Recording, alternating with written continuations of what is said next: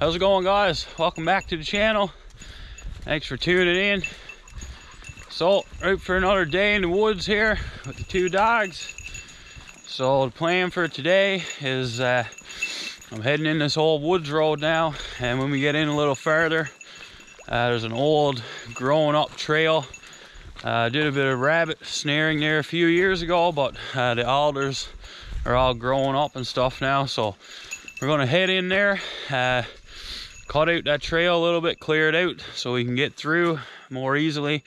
And I'm gonna be setting out some rabbit snares and maybe a few coyote snares as well. I got my general trapper's license again this year, so I might set out a few coyote snares, and a little bit later we're gonna get a fire going, cook up a feed of moose, so that's gonna be good. So I got my little 17 HMR rifle with me here today, so who knows, maybe we'll see something to take a shot at, a grouse or a rabbit or whatever the case may be. So yeah, I'm gonna try and set out, I don't know, maybe 20 or so rabbit snares and a few coyote snares if I see any good coyote sign around, and then we'll leave it for a couple of nights. We'll come back and check them. Hopefully we'll pick up a rabbit or two, and I may even do a catch and cook type video here if we luck into a rabbit, so stay tuned for that as well.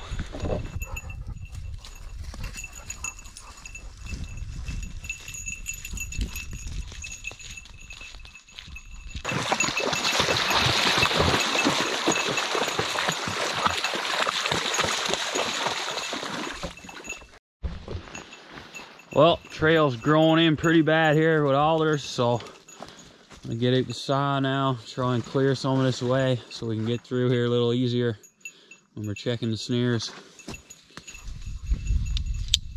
So, got my trusty silky saw, silky gam boy here. Had this one for a few years now, starting to get in a little bit of rough shape, so I need to pick up a new blade for it, but still gets the job done.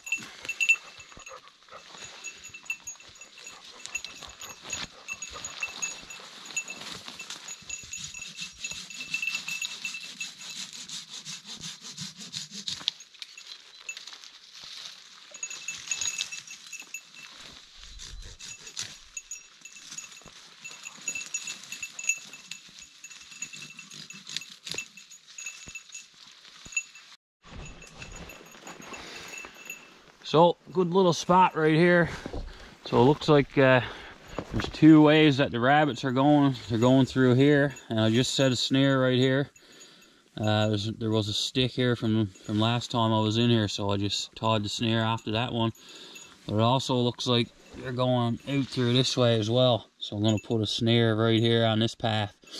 Now I could have just blocked this one off and forced them to go this way, but I got lots of snares here, so I'm gonna put another one right here. And yeah, this looks like a pretty promising spot to pick up a rabbit. Lots of fresh rabbit droppings around here as well. So just gonna cut a stick now to tie my snare off to. So I usually just use either an alder like this one here, or sometimes I use like a small spruce tree or fir tree, but lots of alders around here, so I'm gonna grab this one.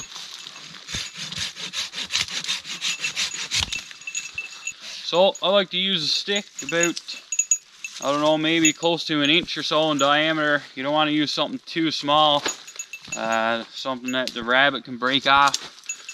So this one here should do fine.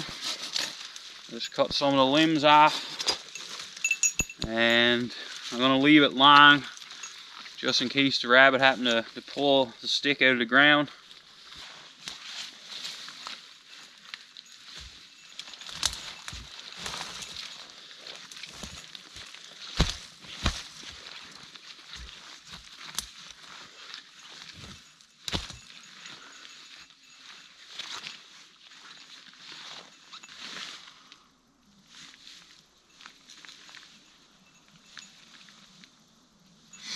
So I'm gonna make my loop about the size of my fist, or maybe a touch bigger.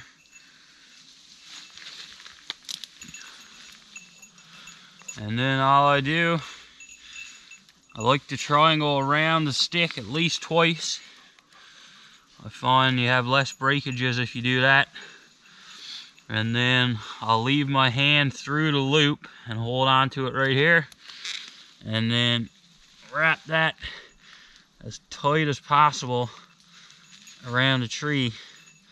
And just keep twisting it around. So you want to go around here at least half a dozen, or maybe 8 or 10 times actually is better.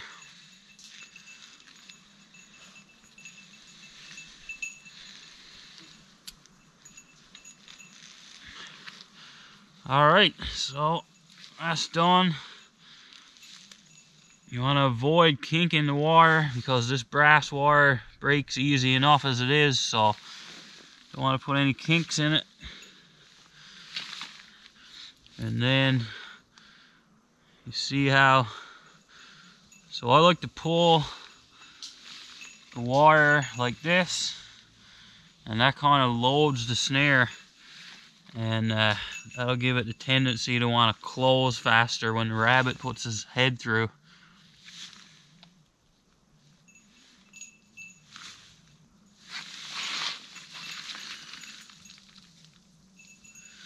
Alright, that looks pretty good.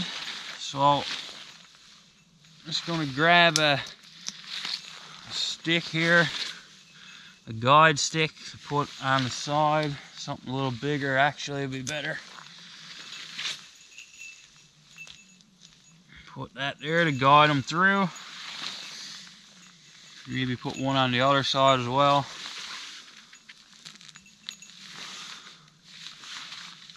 And then a little chin lifter on the bottom.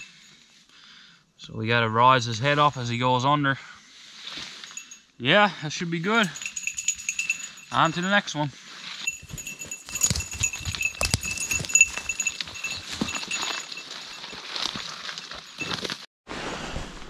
Alright, so there's a nice little rabbit lead here. This is a snare that I set out pretty much every season. I always pick up a couple of rabbits in this one. So I already got the stick here from last time. So just gonna raise it up a little bit, make sure it's good and secure. And it is. So yeah, nice little lead here. Rabbits use this one quite often. So anyways, I'm going to get a new snare out now, tie on here.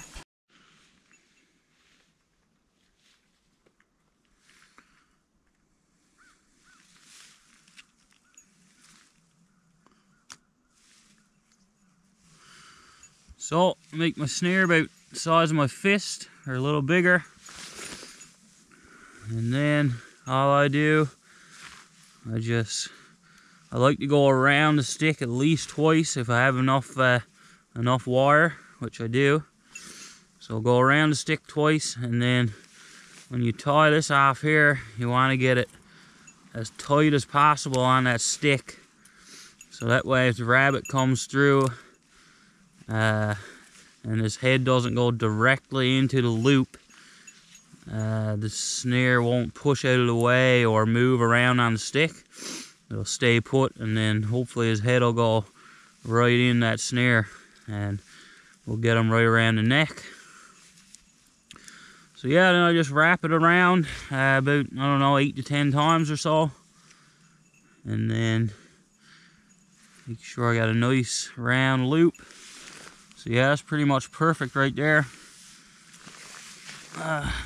Adjust the camera a little bit. Okay.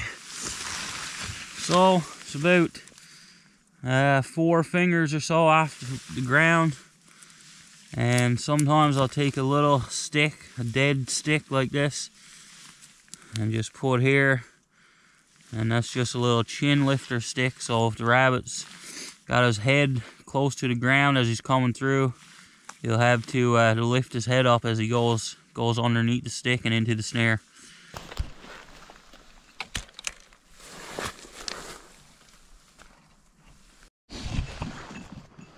So I'm gonna set another snare right here now. So So when I'm heading out to set a bunch of snares like this, like I'm doing today, I like to get them ready ahead of time. So last night I made up, I think it was 35 snares. So I got them all together here. I just put them in a, tie them all together in a bit of a loop like this and put them in my pocket. And that way, as I'm going along the trail, I can just grab one, and makes it a lot faster and a lot more efficient. So yeah, we got a nice little path here, and I already got a tree here. I had a snare here in the past as well, so I'm gonna tie the snare right onto this one, I think. Actually, maybe this one will be better. This is a tree that's rooted into the ground, so it should be strong enough. So yeah, we'll set another one here and we'll move on to the next one.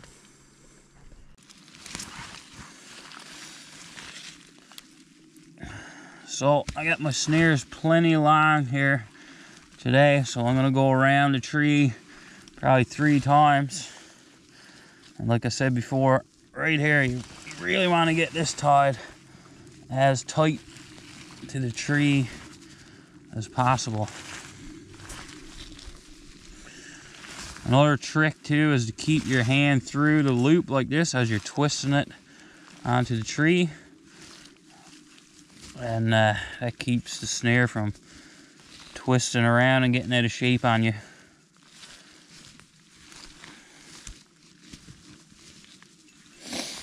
So I'm using 22 gauge brass wire, which is what we have to use here in Newfoundland. Can't use the stainless steel stuff anymore because of the pine marten.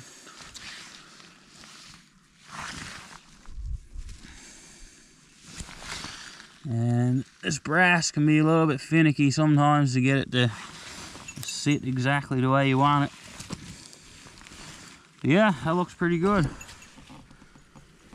Pretty happy with that one. So on we go down the trail. Alright, so we got a good little rabbit lead here. So I just set up a snare right here on this stick. Yeah, he comes down through, crosses the trail here. Molly's standing on the trail. Trail goes this way. So he crosses right here and comes in through here. And goes up through here. So this looks like a real good lead, and looks like it's beaten down a lot, and there's some fresh droppings. So I'm gonna set another snare over here now. So I'll have 2 snares on that lead, so hopefully we'll snag one here tonight.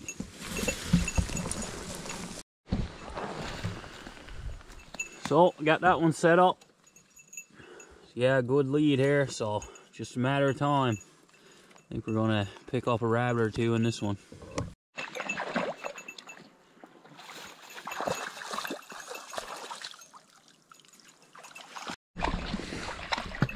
Goose, look, look.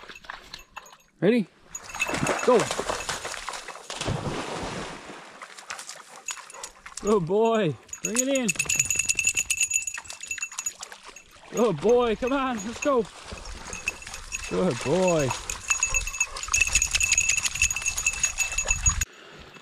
All right, so we've been going for a few hours here now. Got quite a few rabbit snares set out. So I just came to this little spot here. I saw a little bit of coyote sign back the trail a little ways. So I think I'm gonna set a coyote snare right here now. It's like a little game trail coming through here. And there's a ridge or a hill up on this side, so should be a good spot to set one.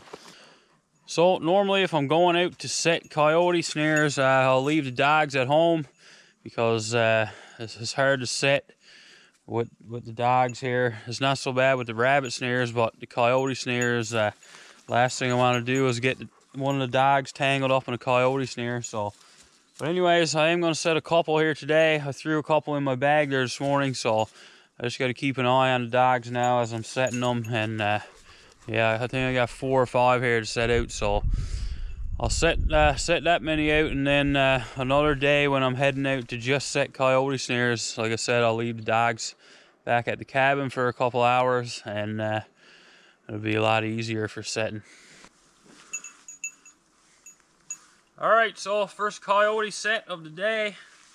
So I got my snare here. This is a 3/32 cable that we're using. Like I said, I got to keep an eye on the dogs now so they don't run through here. So I'm far from an expert when it comes to coyote snaring. It's something that I've just been getting into in the past few years. So I just got my my trapping license, I think 3 years ago for the first time. So yeah, I usually manage to pick up a coyote or a fox or two every season. I don't set out a whole lot of these snares, but anyways, like I said, I'm going to put out a few here today and maybe we'll get lucky and pick one up.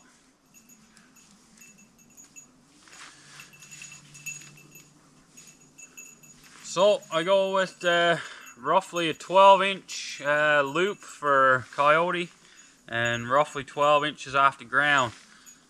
So something like that should do.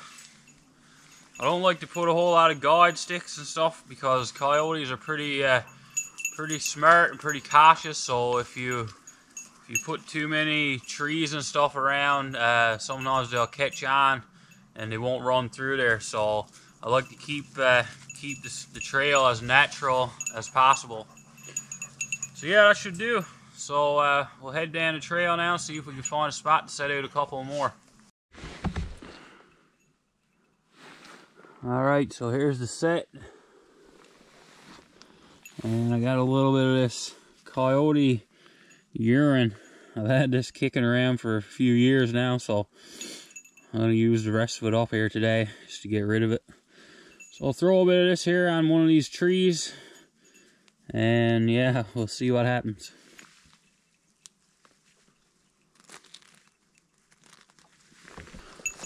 Whew, that stinks. Man, what a strong smell. Whew. So we're just setting up the coyote snare here now.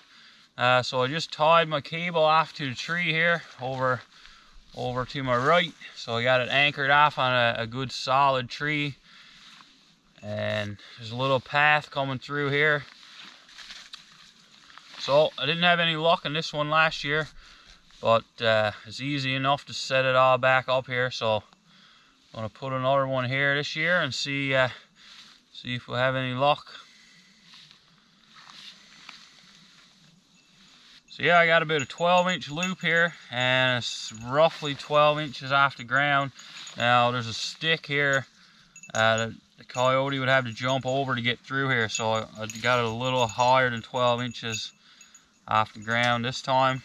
So yeah, that should be good. So on to the next one. So there's a spot here. It looks like somebody dumped a bunch of moose fur and scraps, and I was here a couple of weeks ago actually, and there was a lot more of it left here then. So I saw some fresh coyote sign just back the trail, so, and you can see where they've got a bunch of the bones and stuff dragged down through the woods here. So I think what I'm going to do is come back here a little later today if I have time before dark. I'll leave the dogs back at the cabin, and I'll come back and set out maybe half a dozen or so coyote snares all around this area here. See if I can find a couple of spots where they're coming in from the trees to get at this bait. So yeah, maybe I'll do that either later this afternoon or tomorrow morning.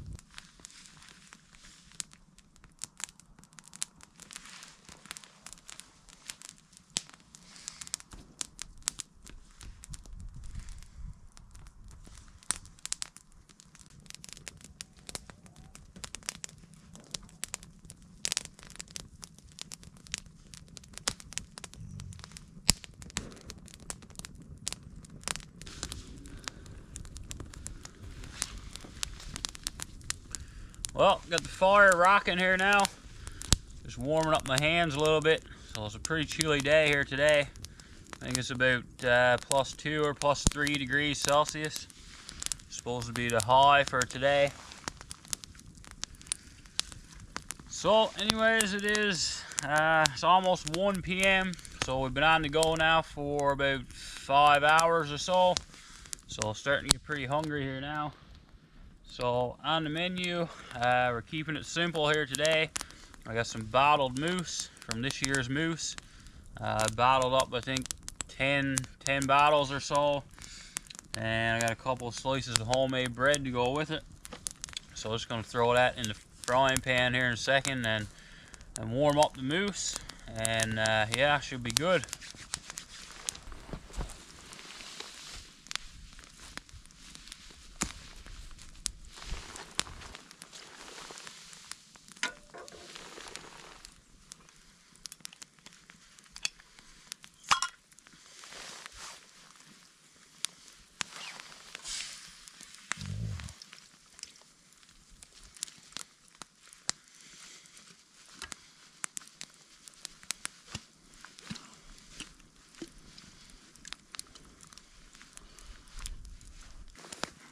So this may not look like the most appetizing meal to some people, but I'll tell you, if you like moose meat, bottled moose is an excellent way to eat it.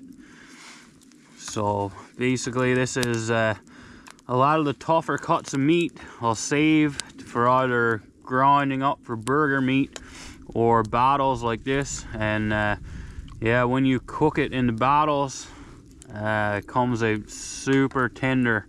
So this stuff will just fall apart in your mouth. It's so tender. You can see it just breaks apart with the fork.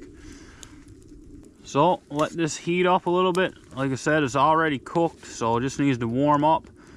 Then I'm gonna toast up my bread a little bit on the fire. And man, this is gonna be good.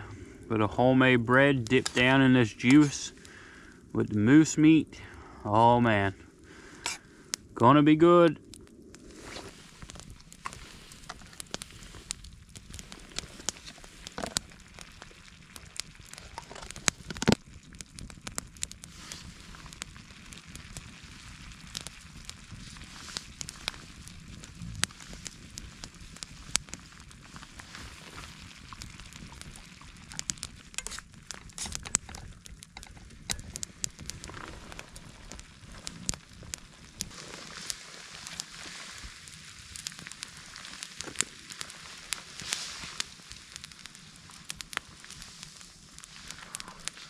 All right, we're calling it done. Set the grill off to the side here. Throw on some more wood.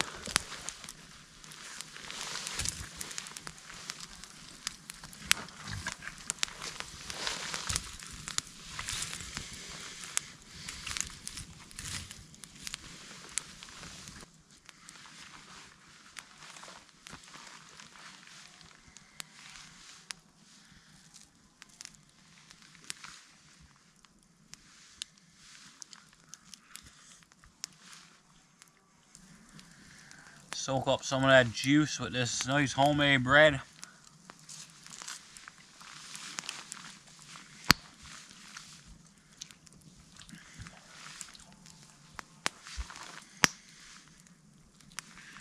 Try a piece of this moose meat.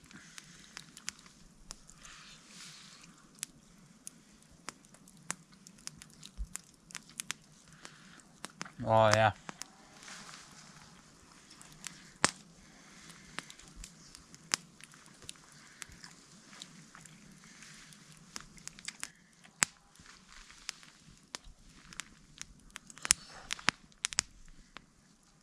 Oh man, it's good. Nice and tender, like I said. It just falls apart in your mouth, it's so tender. I'll get the dogs a piece here now in a minute. Molly's not going to go too far away from me now while this is on the go. Are ya?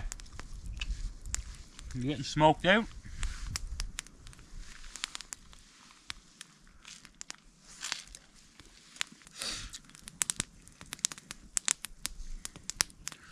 So I'm filming everything on the GoPro here today. I usually bring my Sony camera and I use that most of the time, and then I'll just use the GoPro for action shots, or you know, for when I'm beating through the woods or whatever. But I decided to leave the big camera home today and just film everything on the GoPro. So it's a bit of a hassle with the other camera. You can't get it wet, and you know, you got to be careful with it. You can't beat it around like the GoPro. So I decided to keep it simple today and just bring the GoPro and film everything on that. So let me know what you think of the quality of the video here.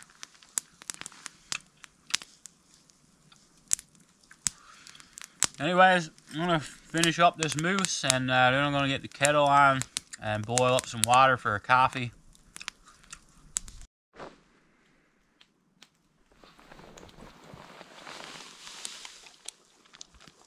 Good dogs. Good dogs. Sit.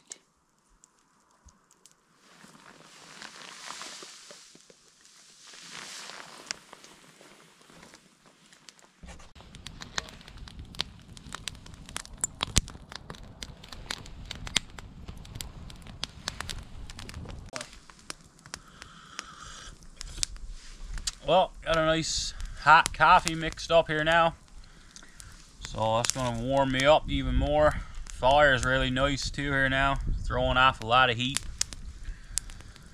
So yeah, we had a great day so far.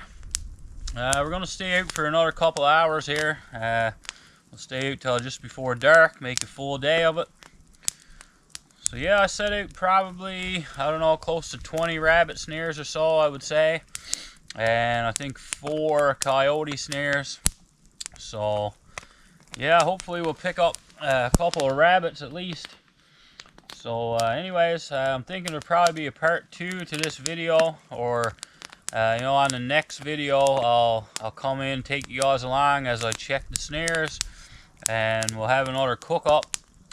So if we get a rabbit or two, I'm thinking I'll probably clean a rabbit and cook it up on the fire in the next video, so stay tuned for that. So I actually had a canoe trip planned for this weekend. I was going to head out yesterday for a late season canoe trip and camp out last night, but the weather forecast kind of ruined that plan. So yesterday evening we had 80-kilometer wind gusts, and we had 15 millimeters of rain overnight last night. So I had to scrap that plan, unfortunately. It would have been nice to squeeze in one last canoe trip here before the ponds and lakes and stuff freeze up, which is going to happen here pretty much any day now, I think. But yeah, that's all we can do. I wasn't going to take any chances this time of year heading out in high winds in the canoe. So anyways, I scrapped that idea, and just glad I was able to get out here for the day today. So I figured I'd take the camera along, and I've been wanting to do some more hunting videos and stuff on the channel here, but I just haven't really had much time to be at it here lately. So yeah, I figured I'd take the camera along and film a bit of rabbit snaring and that kind of thing. So I'll see how those videos do on the channel. I may do more of them here in the future, but we'll see how it goes. So yeah, I'm probably not going to record much else today unless we see anything exciting or whatever. But yeah, I just wanted to say thanks to everyone for tuning in and following along. And if you haven't subscribed to the channel yet, feel free to go ahead and hit the subscribe button. It really helps the channel out. And don't forget to leave a comment and hit the like button, all that good stuff. It really helps me out. So anyways, thanks a lot for all the support so far. Hope you guys are enjoying the videos, and we'll see you on the next one.